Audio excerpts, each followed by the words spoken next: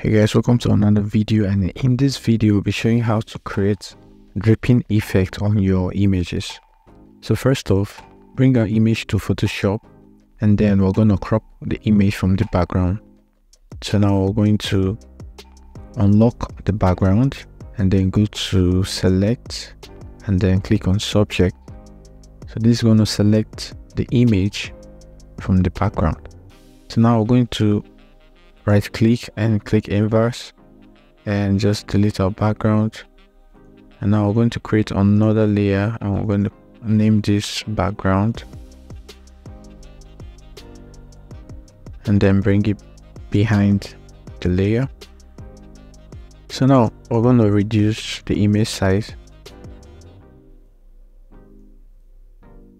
and put it in the middle. So now we're going to create effects by going to filter and we'll go to liquify.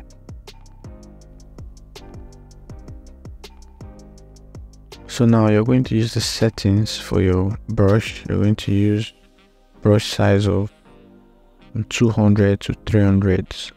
Then you're going to use a density of 50 and pressure of 100.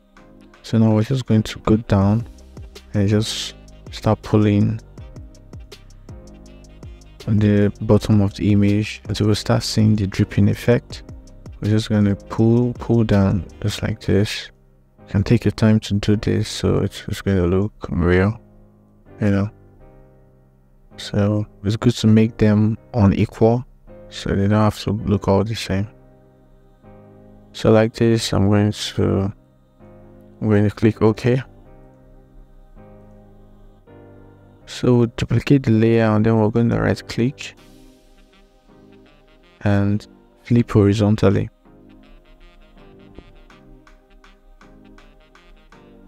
I will bring this layer back and then we're going to use our eraser tool to just clean the top side of the image, leaving it to look like this.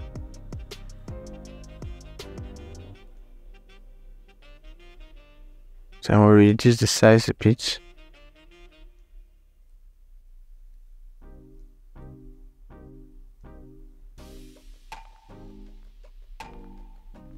After reducing the size a bit, then we'll create a new layer and then we're going to use our soft brush using a black background, using black color, and we're just going to paint behind this layer like so.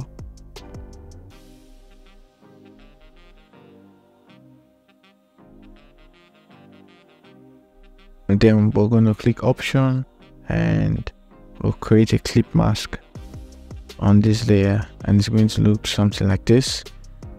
And there you can see our shadows just behind the subject. So here you can now go to your background and then paste any color of your choice,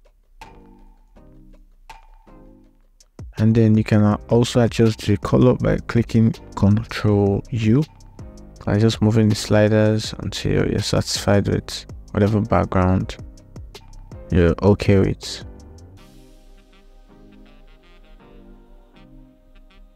So that's it. Thanks guys for watching. I'll see you on the next video.